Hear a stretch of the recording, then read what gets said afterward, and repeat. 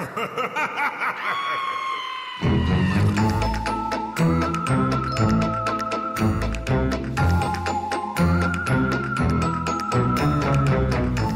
to Horrors Yet Unseen, the podcast where we assign each other horror movies to watch and then talk about it so our spouses don't have to listen to us go on and on and on about scary stuff they don't like.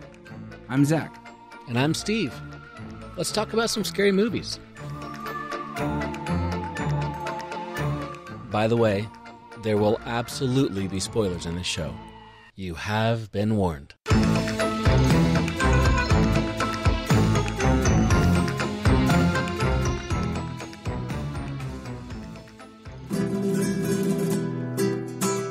Movies of the week. Movies of the week. The movies of the week. Dude, that song is in my head now. It's me first. Okay. I thought I went first last time. Did you go first last time? Yeah. I talked about Brain Dead first. You talked about Pet Sematary. Okay. It's your turn. Here we Wicker go. Man. Let's open up my notes. I don't know why I'm opening up my notes. I literally didn't take any this week. Okay, so I don't know. The movie that you gave me was The Wicker Man. Correct. I'm going to fly by the seat of my pants with this one because, again, I didn't write anything down. I don't know what it's rated on Rotten Tomatoes. I don't know what it's rated on anywhere else. Here's the deal. We're just gonna free ball this one. I can tell what's coming.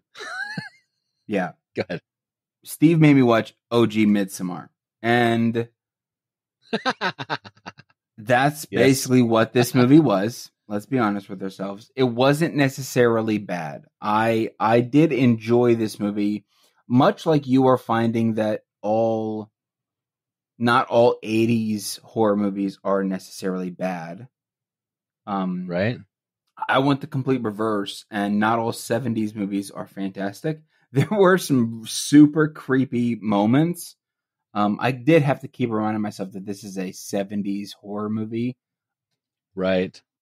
So the movie basically follows a policeman, and he gets the police station or whatever get a letter that there is a missing child on this island called Summer Isle.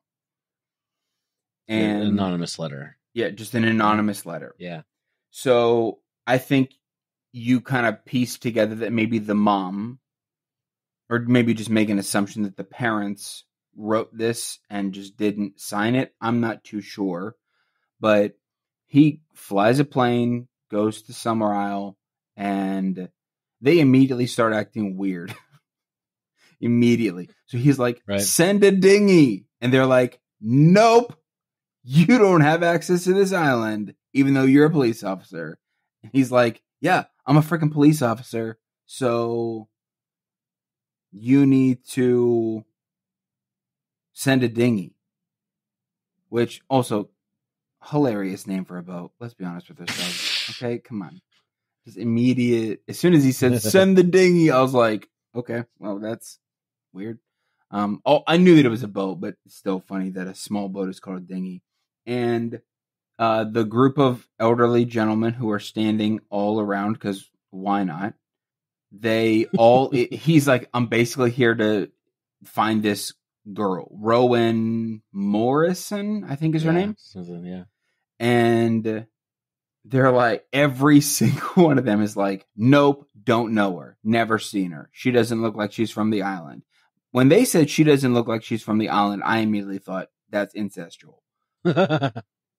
Like something's happening because everybody looks the same on this island. That's crazy.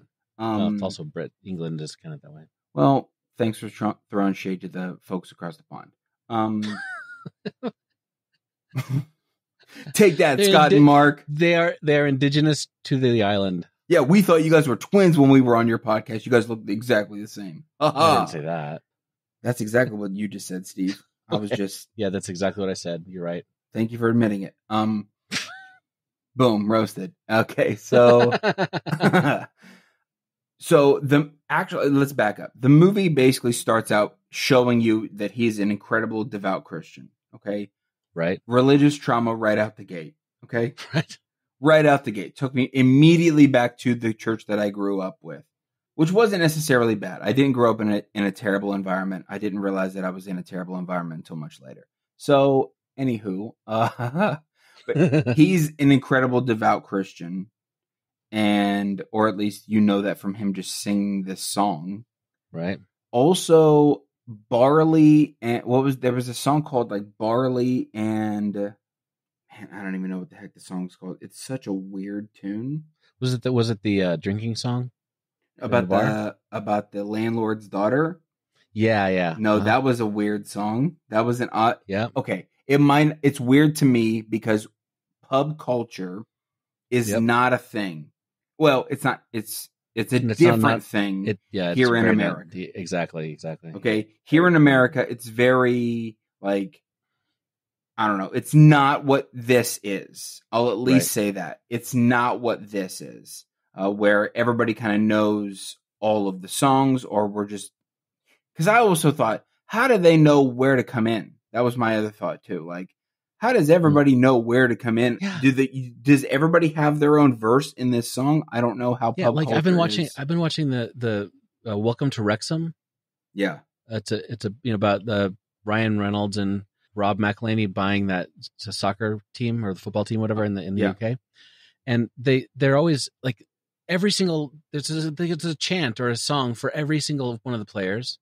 Anything that happens, they have a chant or a song for it. It's like everybody just knows this inherently in their bones or something. Yeah, I don't know. I want to know what Spotify is like over in England. We got a lot of questions. Let's go back on the You Run podcast. We need some answers. Yeah, totally.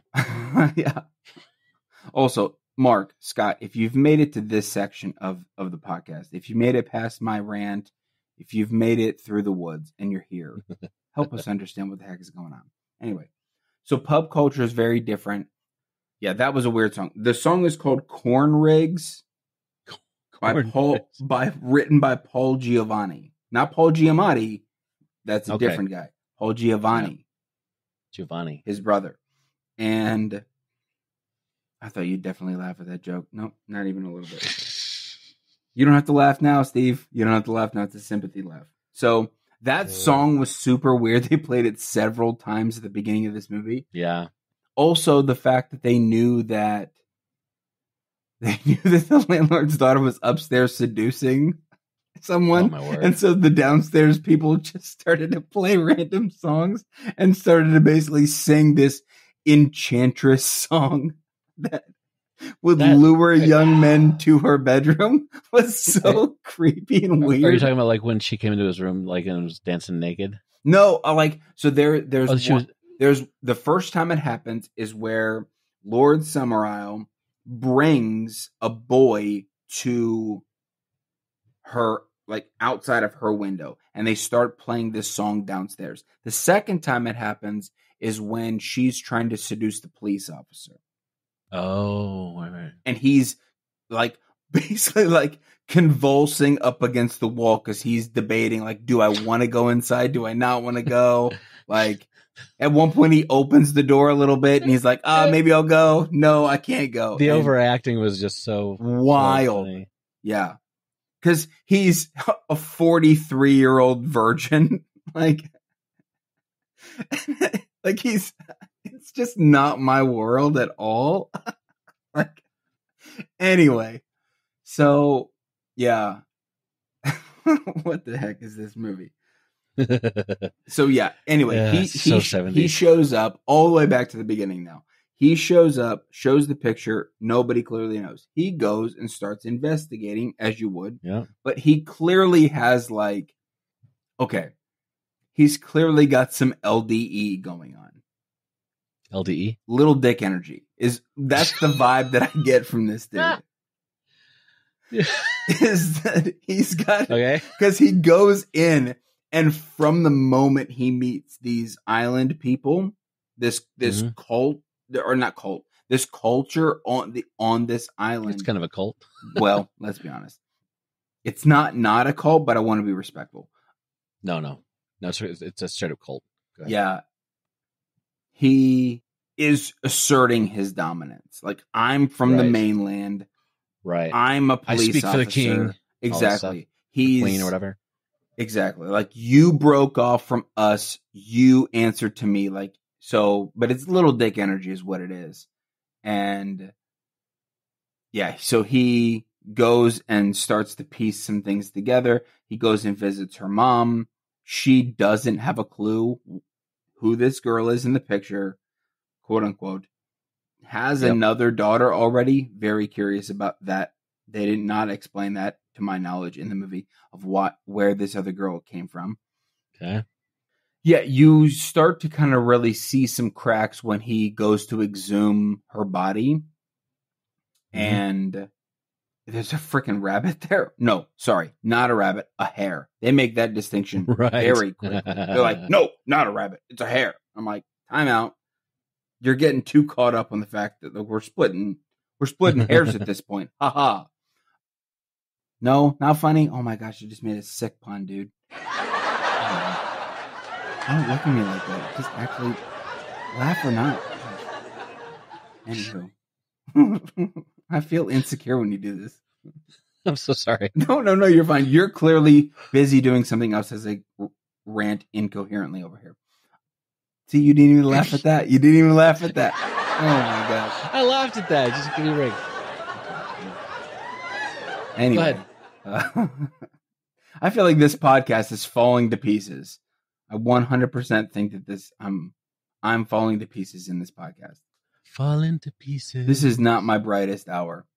No, you're doing great. No, you're doing great. And, I'm paying attention to you. I was trying to communicate with my son about the band thing. So, it's 100% okay. I'm just being goofy. Oh wait, is that not funny? Sorry. Oh my gosh. The overacting. I'll just take that clip and I'll splice it into any me laughing. I want you to know that nothing would any make place me you want me to put nothing. Okay. Would make me happier for you to artificially put a fake laugh in. Anywho. Yeah, when they start putting the masks on, that was the height of the creepiest part of this, is like when the townspeople started putting on these animal masks, and like the parade or whatever. Then like popping up, because I think he goes out to his helicopter or his airplane to find out that it's been tampered with, because of course you trusted these people, and they all start popping up like around that cobblestone wall, like one at a time. That was super creepy, because masks. It was the masks were super creepy. Yeah, and I was here for it. I enjoyed the creepy aspect of this. The 70s vibes were great. The twist at the end, I very much did not see coming. I probably could have saw it coming, but I thought it was going to go in a very different way. Okay. So it turns out that he's not only not a fan of the fact, he's not only super suspicious of these people because he thinks that everybody's lying to him, but he's also very much against everything that they are religiously. Mm-hmm. Yeah. He's like, have you people not heard of Jesus? And at one point, Lord Summer Farquaad, whatever his name is, Lord Sauron, exactly. Lord Summerisle is like, yeah, God's dead. And he's like, what? Like, he freaks out. I'm like, dude, I've never heard this idea before. Absolutely. Oh, I can't believe. Like, so crazy. Because the guy's basically like, he had his chance and he messed up, and the new gods killed him, like, or the old gods killed him, or we banished him, or whatever the case is, or we just chose to move on from him. He had his chance. So crazy. The twist at the end I did not see coming, because I assumed that Rowan was dead. Oh yeah, same. And she was not dead. No. I assumed she was as good as dead as far as they were concerned, right? Well, I was also bought in hook, line, and sinker. Oh, they buried her, and Like, they actually sacrificed her, because that's what they kept saying over and over. Like, we sacrificed her. She's not really Right. here. She is somewhere else. She's now a hare. And so I just assumed that we're going into the mystical side of this religion, and that's where they were going. I didn't expect for her to be alive at the end of this movie, and that they wrote the note. Like, they as a people wrote this anonymous note about Rowan and planned the whole thing, and in order to get their crops to grow again, they're going to sacrifice him. Somebody who willfully came to the island, somebody pure of heart, and somebody who's a virgin. Like, he met all of the criteria to be sacrificed. I will say this. Much like the yoga girl, this dude did not put up very much of a fight. Okay? I was kind of like, at least like pacifistly protest them dragging you to the Wicker Man. Not even a little bit. Like, just be limp. Or even when they stuck him in the Wicker Man, I'm like, no, he didn't. It's made of sticks. Yeah, he didn't kick his way out. He basically just reached his arm through and prayed for them and prayed for himself. And I'm like, dude, you deserve to get burned. Like, come on. What are you doing, dude? So yeah, because he basically just gave up. And I was disappointed that the movie poster shows him in the Wicker Man. And basically kind of gives away the ending of the movie. I didn't realize. I mean, you don't realize that until the end of the movie. So the movie's called The Wicker Man, but The Wicker Man is basically the last 5 minutes of the movie. Right. I also thought that the goats and pigs and whatnot screaming was a bit much. Yeah. I understand that's very realistic, but we're also 1973, and I don't entirely think that you're not harming those animals slightly. Right, they probably were. So I mean, they eat barbecue after filming wrap stuff, right? Yeah. Now, I don't know. Here's the thing, Steve. Do you feel the same feelings for this guy that you do for the mom who got turned into the turkey in the movie Thanksgiving? Because both of them basically met the exact same ending. Yeah, my problem with the turkey lady in Thanksgiving was that they trussed her up like a turkey and put her on the table to eat. It was what they did with her afterwards. It was the presentation. Okay. Yeah. Okay. Yeah, so with him, I just was kind of glad he died a little bit. He's kind of whiny. Yeah, it was. I did think that it was a good twist. I did not see it coming. I was also so caught up in the Midsommar-ness of this movie that I was just along for the ride. I'm like, where the heck is this going? Are we gonna how much did Ari Aster take from this movie? Because clearly, this movie is very, very much before.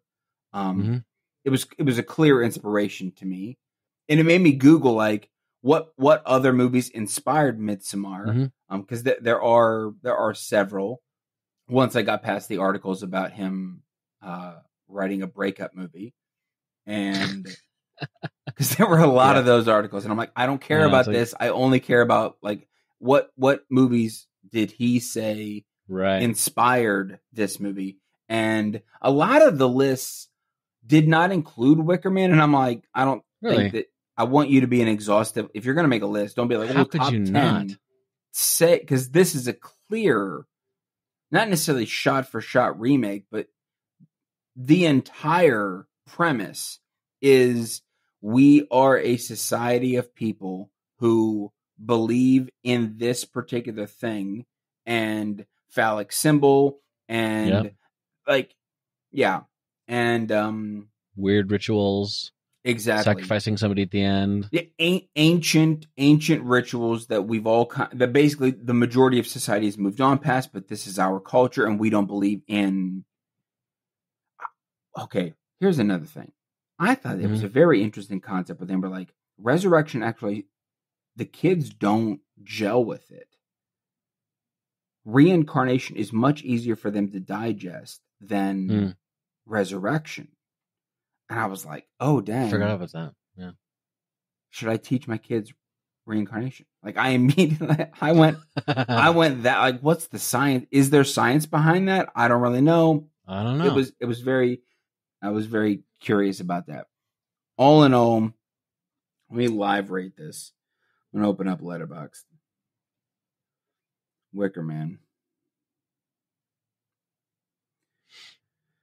Okay, I'm going to give this movie, I think I'm going to agree with you, Steve. I'm going to give this movie a 4. 4 out of 5. I thought that it was, the twist at the end was, and there was kind of a double twist, because yeah. He sees Rowan about to get sacrificed, and then he immediately runs after Rowan, and no one runs after him. Yeah. And I was like, what's happening here? Yeah. It drew me in. That twist really drew me in. And then she's like, oh, we can escape. I know a way to escape this cave.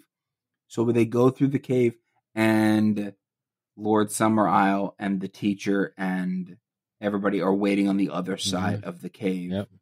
And so there's a secondary twist. And yeah, I thought it was a pretty decent movie. I'm very interested to see the Nicolas Cage version of this movie, because I think it's going to be a little bit more unhinged. Everybody goes on about how bad it was. I haven't seen it myself. Is that movie a remake? Is the 2006 version of with Cage is a remake? Yes, remade as The Wicker Man. Okay, so I definitely am gonna. Oh, and this movie has a sequel. This one does? Called The Wicker Tree. Really? From 2011. Oh, so you mean the Wicker Cage one has The Wicker Man, 1973, has a sequel. The Wicker Tree called The Wicker Tree. It was made in 2011, which I think one can argue that's such a huge gap. Not a sequel. Yeah. You got like 5 years once the movie is released to come out with the sequel. And then I'm going to say maybe you got 10 years. Maybe we'll give you the grace of 10 years. Well, they both have 1.9 on Letterboxd.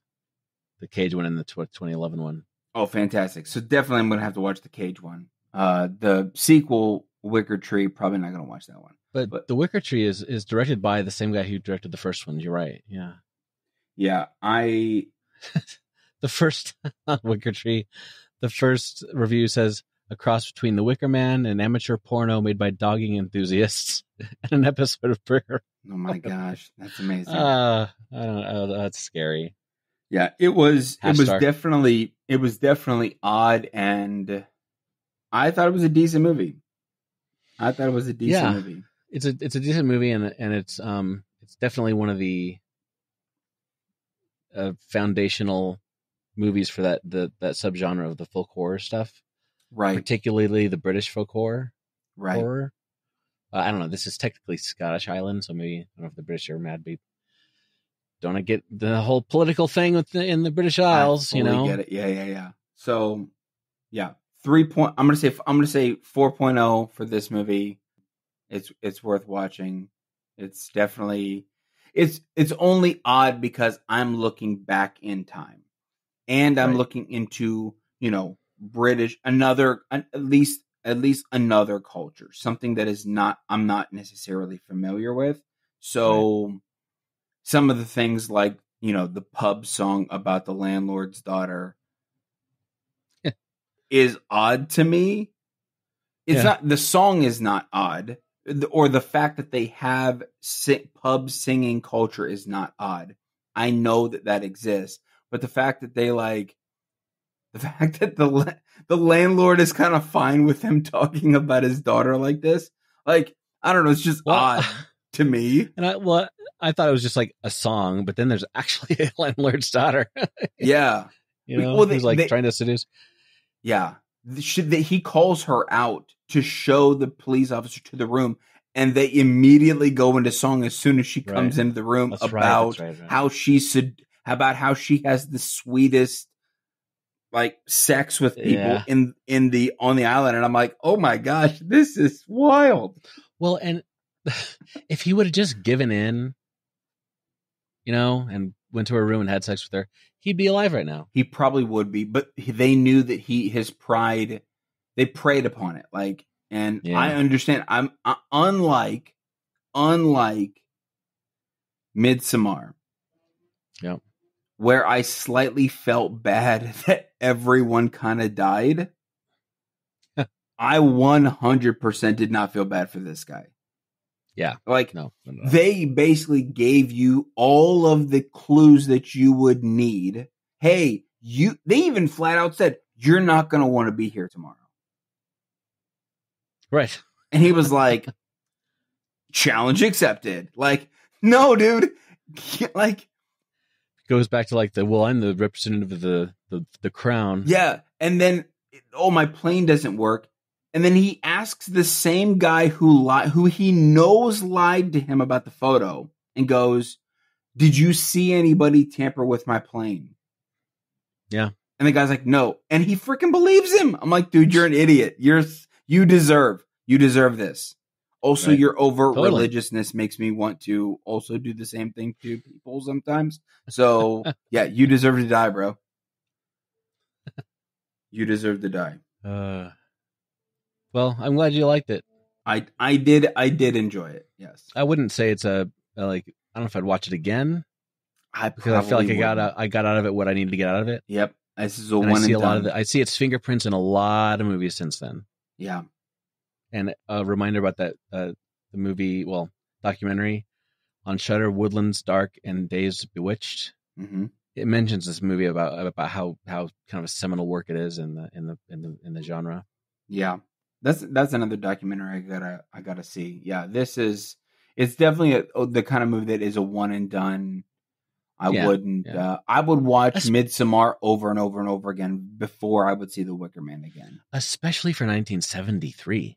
It wasn't bad for 73. It wasn't the 73-ness of this movie. I don't know. I don't know. Maybe it is. Maybe it is the fact that this is an older piece of film. Yeah. And I'm now just modern. So I would watch a modern retelling of this movie. Which in a lot of ways is Midsommar. I would actually like to see a completely modern remake of this movie. Just shot for shot, retell this particular story. Yeah. It was also cool to see Christopher Lee that young. Right. I don't think I've ever seen him in anything that young. Yeah, wild hair, wild sideburns, fantastic. Right. Like his voice is very commanding. That's fantastic. He's such a great actor. You shall not pass, right? That's him. Right? No, that's definitely Gandalf. Whatever. Same thing. Same. All white bearded men in Middle Earth are it's the same person. Guy. Yeah, very much. It's very men vibes. Where just all of the men in the Lord of the Rings are played by the same actor. Like Christopher Lee at different ages. Yeah. You thought it was Hugo Weaving? It wasn't Christopher Lee, dude. Yeah. By the way, that's Samara Weaving's uncle, I found out. I mean, that's, never thought about that bit. Wait, what? Yeah, Hugo Weaving is Samara Weaving's uncle. Hold on, I have to put the back of my head back together. You just, like... There was no shotgun involved. Oh my gosh. You know who she is, right? I know. Yeah. I love Samara Weaving. She's fantastic. Right. Yeah. She's from Australia. Dude, and, she is? She's Australian, yeah. Dude, I got to put the back of my head back together. You just... Yeah. Google like an interview with her, like on late night talk show or whatever. She's totally Australian. And her uncle is Hugo Weaving. I guess that would make sense. But yeah, I don't think you piece that together I didn't piece it together. I wasn't looking for it. I wasn't either. I'm just like, oh, what the Yep. what? Well, fantastic. Also, didn't know that Hugo was Australian either. Mm-hmm. All the good actors are Australian. Margot Robbie. Mm-hmm. That's about the only other one that I can name. The Braveheart guy. Mel Gibson is Australian? Mel Gibson's Australian. What? Yep. Dude, How did I not know that? Mainly because he lost his mind and I just lost kind of respect a little bit for him, maybe. Yeah, probably. Yeah. Also, he doesn't talk like he's Australian. Not in any of his movies. Maybe he's like, has he completely... Yeah, I don't know. And anyway. Who's the guy that plays Wolverine? Hugh Jackman. He's Australian. I knew that, yeah. Did I? I don't know if I knew that. I don't think Australia is a real country. I didn't see the back here. It's a continent, too, so whatever. I think I've been there, but I don't know. You've been to Australia? Yeah. We're getting too deep into the weeds. We got to stop talking about stupid Australia. Also, we love you down there. I went to Australia to go to cotton farms. So, as you do. I'll tell you later. Anyway, okay. My turn? Your turn! Okay. Oh, by the way, before we move on to that, there's a TV show, it's like a limited series type deal, 6 episodes, called The Third Day. And it stars Jude Law. And it's very much in this strain of things. There's like this island that he drives to that like during high tide, the road is covered up. Mm-hmm. And it's very much this way. So if you want more of that kind of a vibe of things.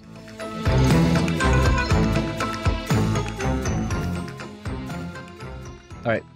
Moving on to The Lost Boys. The Lost Boys. I did take copious notes on this one. So The Lost Boys is a movie that you may have heard of. If you are, you've been around a while. The consensus around the internet and the world in general seems to be that this is one of the quote unquote one of the best vampire movies ever made. Very much so. I get the same. Yeah, I know. It's like 77 tomato, certified fresh, 85% audience score. Bucket holding the popcorn still.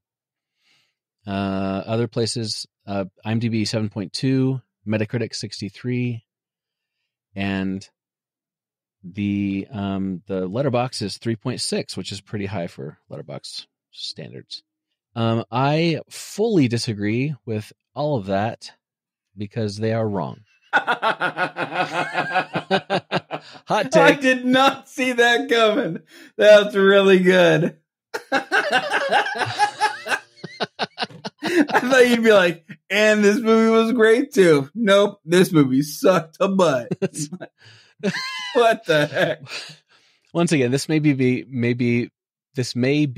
my issue with the 80s coming back to, haunt me. Or I thought that when you wrote that down in the notes that's what you were going to talk to me about. That you would be like, The Lost Boys changed my life. No. It was the movie Happy Birthday to Me. Oh, that's so good. It changed my mind about that. So best plot twist ever. Lost Boys. The best one. I'm going to come right out and say it is not a good movie. The acting sucks. Just sucks. We'll stop there. The story is all over the place. Yeah. And okay, first of all, this is a movie about a bunch of 30-year-olds. They're supposed to be teenagers, right? Yeah. But they all look 30. Yeah. Yeah. They look 30-year-olds with questionable hairstyles who all live in California and are vampires. Okay. So there's a family moves to Santa Carla, which is not a real place, but and they find out that it's the murder capital of the world. Okay. From the back of the billboard, right? Which that's a valid. I trust things spray paint on the back of billboards as to be accurate. 100%. And they're living with the mom's father, and the mom and the three kids, and they're living with her dad because they just had a divorce. And the kids, Michael and Sam, hate the change, of course, because they're teenagers, even though Michael is like 30. And my first actual note on this was, okay, WTF is going on with the oiled up bodybuilder playing sax and lip syncing badly. That's the bet. Okay, so I'm only 30 minutes in. I think I stopped watching. He drinks the blood. Okay. So they go to that underground mall or whatever that place was that was built on the fault line. They offer him this freaking cool bottle of whatever. Yeah. Right? I was like, that's a sweet bottle, right? That's pretty cool. She's trying to get him to not drink it in one of the worst ways possible. She's just basically like, don't drink it. Don't drink it. And he's like, yeah, okay, fine. I want to fit in. I'll drink this complete mysterious liquid. And then she's like, it's blood. And he's like, yeah, I'm fine with that. I'm fine with drinking blood. Fine, whatever. And he drinks it, and they're like, yeah, now you're one of us. And then I stopped watching. Not before I saw the crazy bodybuilder, oiled up saxophone singer who was, man, that was such a wild thing. I was like, this is the most 80s thing I've ever seen in my life. I looked this dude up, okay? I'm like, who is this human with like literally oiled up bodybuilder playing sax? And his name is Tony Capello. Sit down. Are you sitting down? Yes, I'm 100% sitting down. He is the saxophonist for Tina Turner. He played for Tina Turner, Peter Gabriel, Carly Simon, Ringo Starr, and Bob Dylan. So that means that he's not only lip syncing, because there's no way he's actually singing that song, but he really is probably playing the piano. That is a song he sang. Or not the piano, but the saxophone. No, but in the movie he's lip syncing, but lip syncing badly. Very bad. But that is his song. And he was known to occasionally perform in nothing but a G-string. Well, that's both now I'm going to send you hilarious at the same time. I'm going to send you a please, dear God, don't finish that sentence. No, you're going to love this, okay? No, I'm not. No, I'm not. I'm protesting. There's an SNL sketch. Okay, never mind. I'm in. Starring John Hamm as this guy. I'm 100% down then. I thought you were going to be like, he was at this cabaret. You need to see this video. Somebody filmed it. No.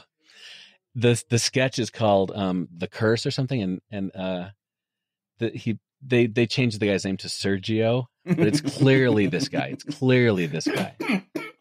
That's good. Like, he keeps busting through the wall and playing sax like really loud and bad, and he's all oiled up and stuff, and he goes, "It's Sergio." That's good. That coming across that made the entire experience worth it. Yeah. Anyway, so apparently the 30-year-old punks are a biker gang that looks really angrily at everyone, and when they're walking around. Yeah. And hold up, is that Bill S. Preston Esquire that I see? 100%. 100%. I looked up, but this is before he was Bill. This is 2 years before he was Bill. Yeah. Also, are those hair extensions, or is that his actual hair? I don't know. Okay, because it's either one of the worst mullets I've ever seen in my whole life, or he couldn't grow his hair out past his neck, and they put hair extensions in his hair. I cannot express to you how bad the hair is in this whole movie. Oh, I loved it. All the hair. I loved all the hair is so bad. Anyway, so one of the kids who moved is apparently a comic book genius, Corey Haim. Something like that. And he tells Mouth from the Goonies all about comic books. The other Corey Feldman. Yeah, I love that you said I've never seen the Goonies. So, Steve, for those of you who are listening, Steve just died. I need to call his wife and have her go downstairs and resuscitate him. Are you serious? You've never seen the Goonies? I've never seen the Goonies. No. Dude. Yeah, I've never seen the Goonies. I got to reevaluate my life. Is our What am I friendship over? doing on a pot? I might be. I mean, no, I see you more as a lost boy now. You're lost. You'd be found. Okay, backing up. I'm recovered. Anyway, he tells Mal from the Goonies, and these kids talking. Do you see them talking about the comic books? They're way too serious about this stuff. Oh, well, that's because the vibe that I get Vampire from them hunters. is that they are actual vampire hunters. Like they've seen some stuff in their young Right. eyes, and They are self-appointed vampire hunters. Yes. yeah, and so they're like, you need, every time he comes there, they're like, you need to wake up and realize what's going on. And he's like, what are you talking about? This is just a cool town that we've moved to, and my grandpa is a low-key taxidermist guy. And right, and they're telling them to basically look at the vampire comics as though they're like as handbooks. Yeah, exactly. And he's like, I moved here. You're from here. I don't know what you're talking about. Right. Yeah, you know, like a normal person would take. Right. Yeah. Well, and Corey Feldman the entire time is like trying to be tough guy. He's like talking false, like fakely low. That's so bad. It's so bad. I saw an interview with him later, and when he was an adult, he said that the director told him to watch Rambo and Rambo and Chuck Norris movies. He's like, that's your character, Rambo and Chuck Norris, but you're a kid. And so he like talking like this, and it sounds really bad. Yeah. Wow. Anyway, and I was gonna say, I will say it's very smart of the director to save money on CGI by, not that they had CGI, but by doing all of the flying vampire attacks as POV crane shots from the vampire. Basically, there's one at the beginning of the movie. There's a couple more throughout the movie, and they don't show the people ever flying, ever. Like, well, they showed the older brother Michael. He kind of floats around a little bit, like he can't control himself when he first starts becoming a vampire. But yeah, it was kind of lame. So does he actually get bit, or does he literally just drink the blood and everything? He just drinks the blood, and the lore of these kind of vampires is that he drinks the blood and he slowly is like becoming a vampire, but he doesn't actually go over into vampire fullness until he kills somebody and drinks their blood. So it's like he's like kind of in limbo until he kills his first kill. That's the lamest vampire lore I've ever heard in my life. Right, and the gal who's like, don't drink the blood. Yeah, the girl from Twister. Right, she's already drank the blood herself, but she hasn't killed anybody yet, and so she's kind of like, I don't know. Her name's Star, and Amazing. He falls for her, and he goes out. He goes out to hang out with the bad hair bikers, who have him drink the blood, as you mentioned, and then they say his name so many times in the next scine. They're trying to get him to Michael. Yeah. Fun fact. I had too many notes on this. Fun fact: the name Michael was said so often in the movie that it averages one mention per minute. That's a good stat right there. That's, oh my word. That's a good stat. I'm glad you shared that with me. Anyway, they all jump off the bridge into the mist, and I guess they fly away or something. But he jumps off the bridge as well, wakes up, and by the way, I love how their mom got a job at a dinky video store, and that's enough to support her entire family. Like, thank you, 80s.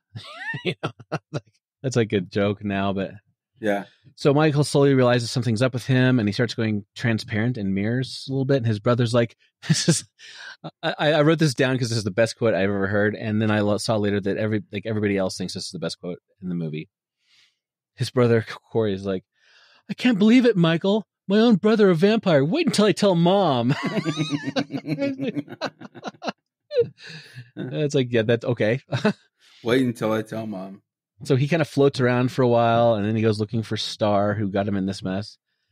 And then we have a subplot of the mom dating her boss, which doesn't seem to go anywhere until the very, very end of the movie. And the Bad Hair Biker Brigade goes on to a teen bonfire to kill literally everyone at the bonfire and tempt Michael to do his first kill, but he refuses and runs off. And they find Star, and he and Star totally do it. Spoiler. But they don't show anything, Just a moonlit kiss, and then the camera fades to the next scene. They slaughter an entire group of teens, and nobody finds these people. I mean, it's implied that it's a murder capital of America because there are all these vampires killing people, but I don't know. Anyway. Well, that's the thing is, like, there's so many. Well, the one thing that I gathered from, like, the first 30 minutes is that it's called the murder capital of the world, but nobody is finding bodies. One of the main things shall disappear. Yeah. One of the main things that you see so often is public billboards of missing people. Right, lots of them. So no one is ever finding any of these bodies. They're being eaten, they're being torn up, they're being consumed somehow, they're being disposed of. And also, I'm not entirely convinced anybody's really looking. Right. It's like they're not looking. I think that the families are more concerned than the actual police. Yep. So he and Star do it, and so they're like all connected and whatever. And then Michael heads home, and his brother and the two vampire hunter comic store kids suit up and head to the vampire's lair to kill them all, because Michael's like, I don't want to become a vampire. And so they're like, we're going to go kill them all during the day.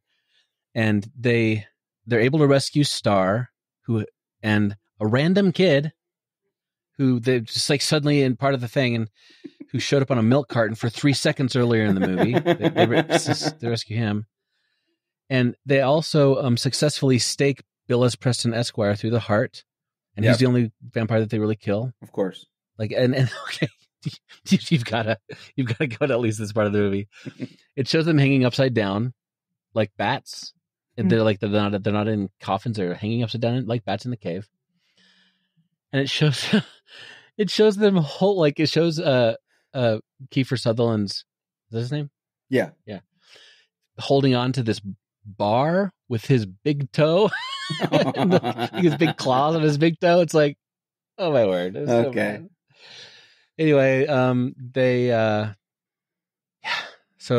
it immediately made me think of the line from Abigail in the movie, which I just watched this past week with my family who loved it. So Joey says, okay, what do we do? What do we know about vampires? And Peter's like, that they're not real.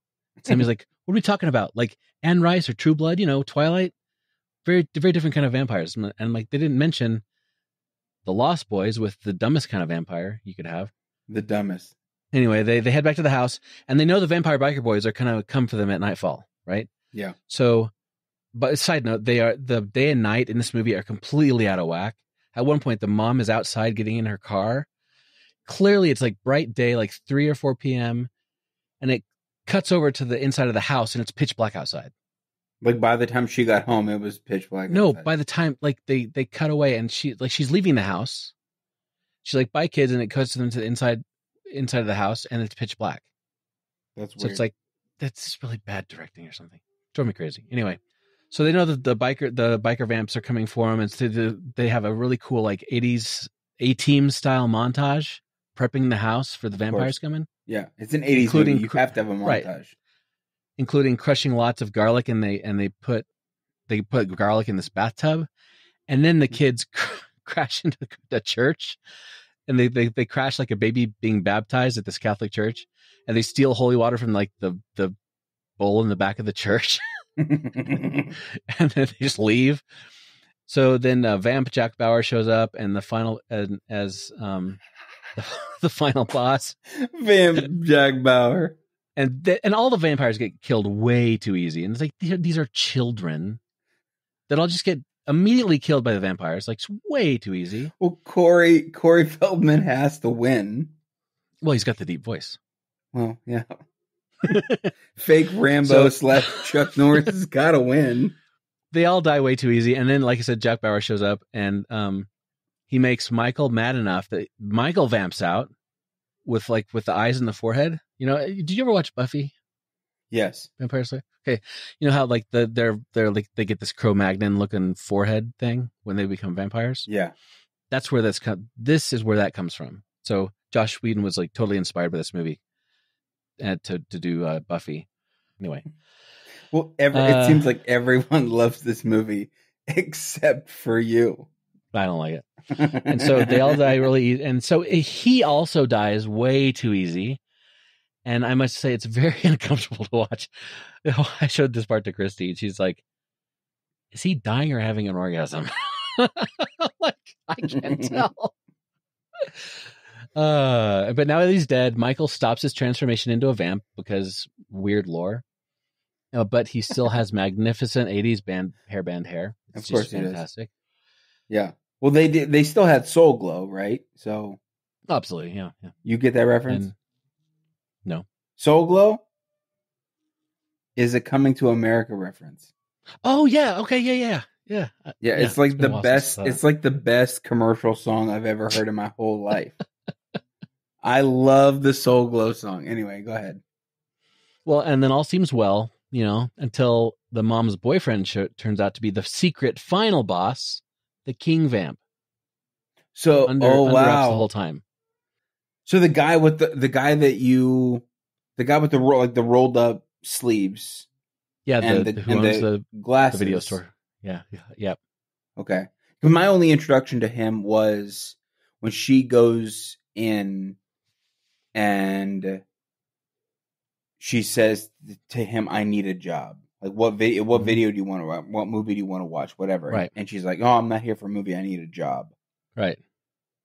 And it's a total red herring earlier because they have him over for dinner and he's like, "Well, can I come in?" He's like, "Can you invite me in?" He's like, so that's a dead giveaway. Okay. Yeah. Well, it's it makes you think that he's a vampire the whole time, but they feed him garlic, they show him a cross, they throw holy water, and nothing bothers the guy. And then he vamps out and they gets all eyebrowed and everything. They're like, "What happened? We did," and he's like, "You should know that when you invite a vampire into your house, you can't do anything to hurt him." Like, okay, I guess not okay. That wasn't in the comic book. I don't like this movie so far now. The fact that it's the vampire lore, like it's weird. It's all over the place. It's weird and twisted, and everything that you would think would be true or have been told is true about vampires is completely like. It's kind of like why I hated Twilight, because it's like they're sparkly and they can be in the sunlight, but what, I don't know. Yeah, don't mess with the lore. Don't mess with the lore. So he overpowers them all, and then he, like, it takes him like literally about 10 seconds to talk the mom into wanting to be a vampire to be with him or something. And mom's like walking toward him to get her neck bit. But right when that happens, Grandpa, who's been out at a date or something, slams through his own house with his truck with like wooden spikes on the front of it, slams through the house, skewers the king vampire, and I'm like, how did he know? Yeah. Anyway, and then he gets out of the truck and he goes, "That's the worst part of living in Santa Carla. It's all the damn vampires." Oh my gosh. And so Michael has the girl and all's well, end of movie. Wow. So it's okay. The movie's okay, I guess, but I think the reason people love it so much is it's just the nostalgia. Because first of all, the soundtrack is fantastic. It's got great music to go along with this stuff. It's just fantastic. 100%. And I think they did a lot of things first, which is great. Yeah. But I think it was one of these movies that was just edgy enough that a lot of people's parents allowed them to see it. And it's like one of the first scary, and it's what I've heard from a lot of people, first scary movie that they ever saw. And I think that's why it's like I don't know, it really impacted a lot of people, and so they have great memories of it. Right. But it doesn't hold up. That's maybe in '87, but not now. That's what I said about. That's exactly what I said about The Shining.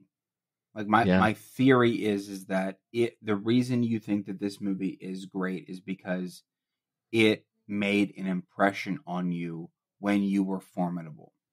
when you were forming your opinions about horror movies, or when you were just in the formative ages of your life. And same thing here. So when you go back and maybe rewatch a movie, you forgive all of the badness or poor directing or poor choices or bad acting or whatever the case is. You can't see it, or maybe you do acknowledge that it exists, but it's still formative for you, so you just never hear anything really bad about it, or don't care that it is bad,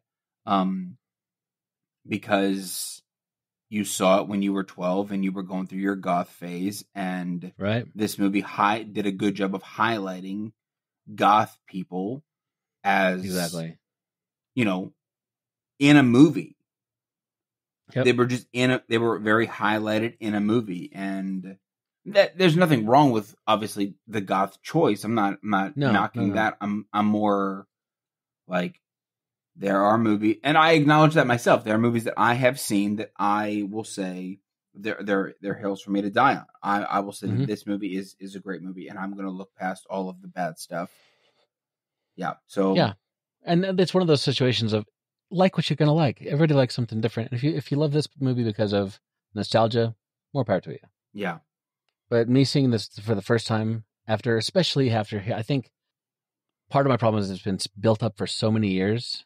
As long as I can remember, people going on about the Lost Boys, and for some reason I never got around to seeing it, just because I don't know, Kiefer Sutherland's hair is horrible in this movie. Dude, what are you talking about, dude? The hair is like one of the best. It's like this blonde spike up front, like this flat top situation, and like the mullet in the back. It's like, what? This feels very much like I'm bald and I'm very jealous, and you have hair and you're like, screw that. That's gross and disgusting, whatever. Like, all of the hair in this movie is awesome. And it's because it's totally 80s, and I'm obsessed with like that 80s vibe. That 80s vibe is fantastic. It's part of the reason why I do very much love Stranger Things. There are many aspects of the reason I like Stranger Things, but the 80s aspect of it makes me lean in more. Yeah. So when I first saw all of their hair, I was like, that's sweet. What are they in? Were they trying out for Bon Jovi? Like, I immediately think that's fun. But you're just... No, I'm a hair hater. You're a hair hater. Yeah. Well, you got the privilege of doing that. So I'm privileged. But so I give The Lost Boys a 2 stars. Only 2, not even a point, whatever, just a flat 2. No, I'm not worrying about the 2, but just straight up 2. I mean the points, decimals, but yeah, just 2.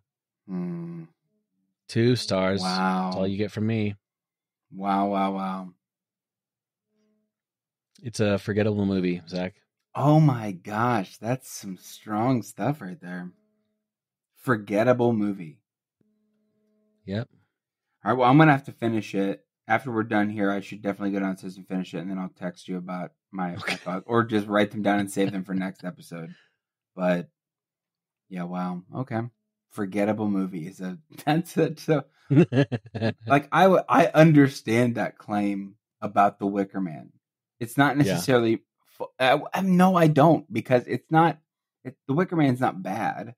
It's not a forgettable movie. Like, I don't know. If I had watched it in '87, it would have been not a forgettable movie, because it's the first to do many, many things. Yeah, I get it. But coming at it from what my perspective now, I've just seen so many really good vampire movies. Yeah. This is not one of them. Yeah, but forgettable movie is the claim. Like, that's the thing that I'm like, oh my gosh. Because, like, when I think of a forgettable movie, I'm like, okay, well, Kirk Cameron's Left Behind. Forgettable movie, right? Like, that's a forgettable movie. Not... I didn't put a lot of thought into saying forgettable movie, so I don't want to... Okay, well, don't put too much weight on it. Too deep in it. Okay, fine. I'm putting all the weight forgettable. on it. We'll put all the weight because it's forgettable. Oh my gosh, dude. Okay. But it's 1 star for me, and then you get another star because of the groundbreakingness of the movie. So you get 2. Interesting. Interesting, dude. Well, we should do a check-in here. Steve, that's so good. Okay, we're gonna do a final check-in. I'm probably gonna call it because this is it's the final time. Yeah. So okay. I'm gonna say more than likely we won't get any other vote that would swing it towards the other movie. So I'm gonna call it time of death. Here we go at 5:47 p.m. The Lost Boys is our champion. Oh yeah. So out of all the all 8 movies that we have seen that we've put against each other, It Follows is now in the championship. The Lost Boys is in the championship against each other. Steve, you're the only one who voted for It Follows. Makes sense. Because you're a super hater. Forgettable movie. I understand. Yeah. I will say this. It Follows is a pretty great movie. It's pretty good. I did get bored 30 minutes into watching The Lost Boys. I did not right? I did not get bored watching It Follows. I'm very curious about that. So, but both Mark and Scott are the other people. So there are 3 votes total. Yep. The You Run podcast, which Scott runs that account. There's you, and then there is VHS from the Crypt, which is Mark. Mark, right. And both of them voted for the Lost Boys. Again, well, it's okay. It's okay for them to be wrong. Yeah. This was only posted 10 hours ago. So we have the rest of the day. Technically, there could be 1 or 2 maybe people who are gonna maybe side with you. But I think because of the popularity of the Lost Boys, because of the impressionability, if that's a word, of the Lost Boys, I also think it's a very difficult decision. So anyway, we'll find out the final tomorrow. I'll post up on Instagram, but that's as of the recording, not actually tomorrow when people are listening to this. So, all right. Anywho, would you like to hear about what I'm going to force you to watch this week? Oh yes, I should definitely choose your movie as well.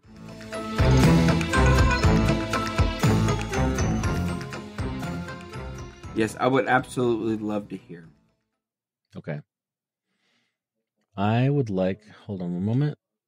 Okay. This week is a week. We're not doing summer anymore, right? This was the end of the summer series. Okay. Yes. So, I mean, you could technically still give me a summer movie, but sure. The summer theme is over. So, I'm going to ask you a question. I know you love these. I do. You make me choose belief or believer or disbelief, right? Like you're okay. Are you more of a fan of Matt Dillon or Elijah Wood? Matt Dillon. Matt Dillon? Yeah. Matt Damon? Dillon. Who the heck is Matt Dillon? He's in a bunch of movies. Well, thanks, Steve. I'll just look him up. Don't worry about it, buddy. Well, you're gonna look him up. You're gonna find out which was. Okay. No, I just want to see his picture. That's all I really want to see. Okay. Do you know who he is? Yeah, I know who he is. I can't think of one horror movie that he's in, despite the fact that I'm sure that I'll recognize it when you give it to me. Oh man, I don't know the answer to that. Okay, let's flip a coin. Great, heads. Okay, heads. Okay, it's tails. What does that mean? I don't know. You didn't decide. Oh my gosh, this is fun. All right, let's do this one. Let's do The House That Jack Built.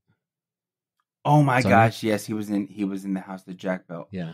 I think I started to watch this movie and thought it was really odd It's very odd. I'm very curious about the movie. That's why I wanted to watch it. Okay. But I think that it must have hit me at like the right time for me to feel bored about it or whatever. It is odd. And I'll be honest, this movie took me a while to get through because it's a Lars von Trier movie, which is bizarre. And the reason it took me a while to get through is it's so bleak. So it's not a fun movie. I mean, it's good. I mean, it's not a happy movie. Sorry. Of course, he like murders ladies in his truck or whatever. Like, yeah, right. That's the only part of this movie that I remember. Right. It's like these ladies are stranded on the side of the road. He picks them up, has a conversation, and like Uma Thurman is in the movie. I think she dies maybe for a hot minute. Yeah, she has really. Yeah, it's basically kind of yeah. You'll see, but it's I force-starred it. It's really I like it a lot, but it is unsettling and disturbing. Well, so that falls in line with everything you like. Fantastic. Okay, so let's go with a weird movie that you're going to watch. By the way, what was that? It's on Hulu. It's on Hulu. Fantastic. Yep. Oh, there we go. Yeah. Just in case people would doubt.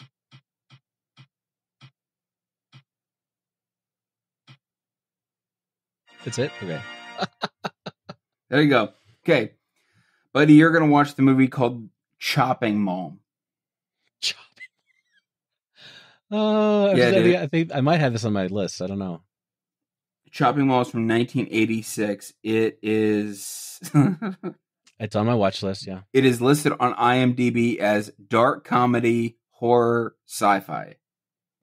Okay. Yeah. Let's look it up on the old Googs.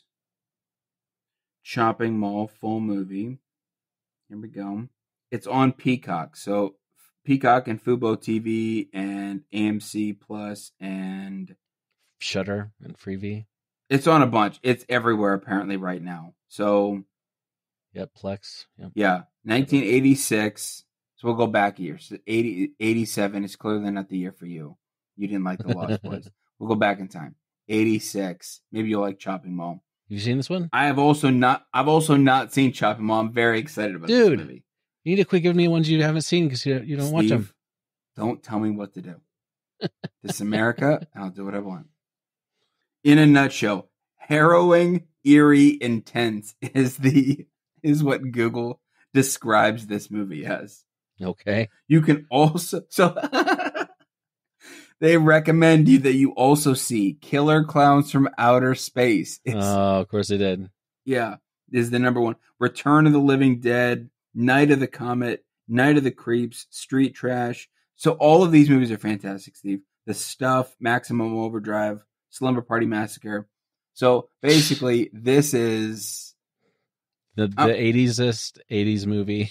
I'm hyping this up clearly as like one of the best 80s movies. Yeah. But it's called Chopping Mall. So come on. How bad can it be? Well, how bad can it be? It had a budget of $800,000. Can't be that bad. Wow. Yeah. Okay. There it is. Chopping Mall. I'm gonna put it up on our Instagram.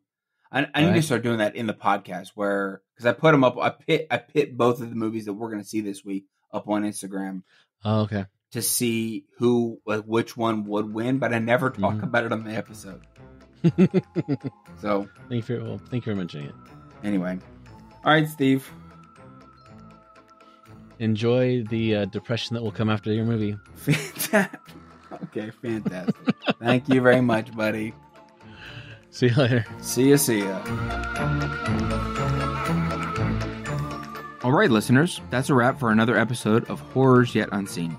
Thanks for joining us. And we'd love for you to become part of the conversation. Just drop us a voicemail at 1-216-202-5495 or email us at horrorsyetonunseen@gmail.com. And keep up with the latest by following us on Instagram. That handle is @horrorsyetonunseenpod. We'd also appreciate it if you like and review our show on Apple Podcasts or Spotify. Your support means a lot to us. See you next time.